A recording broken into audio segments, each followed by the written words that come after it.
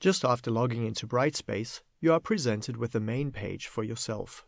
This is your home page. It will appear different to what is shown here, but you will essentially have the same elements. At the top is a navigation bar, and one important area to note there is your name. Here you can change your profile and account settings. We suggest you go and upload a photo of yourself.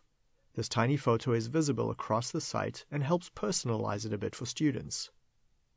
We suggest that you do not fill in your contact information or other personal information, as that is also shared across the site.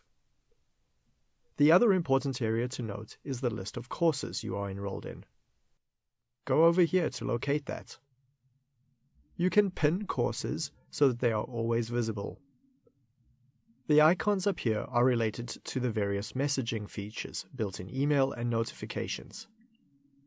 You are likely to use the notification feature the most. These notifications, which appear the same for you as well as for your students, are used to let you know that there is a new piece of content available, a new announcement, new grades, and so on.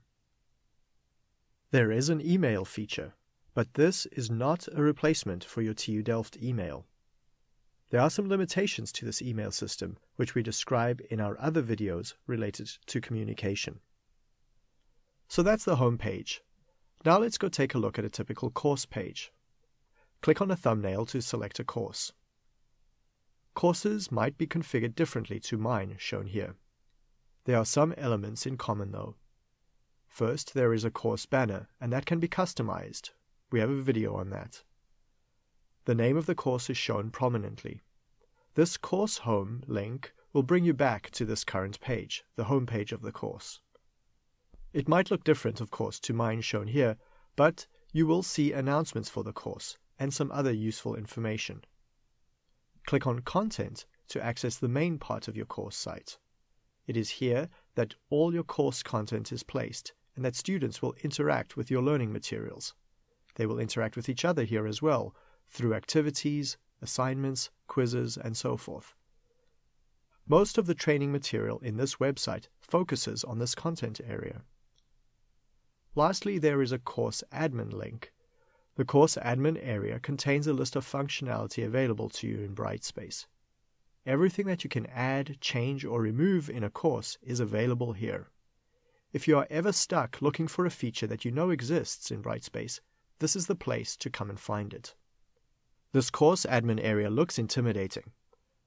A quick tip: use the find function in your web browser to search for the word you are looking for. The course admin area is also grouped into categories and has icons to help you locate what you need. So those are the major elements in the Brightspace site and common to all courses. Our coming videos recommend you start by adding some content to your course site. Now that you know where to click to access that content area, you can already get started.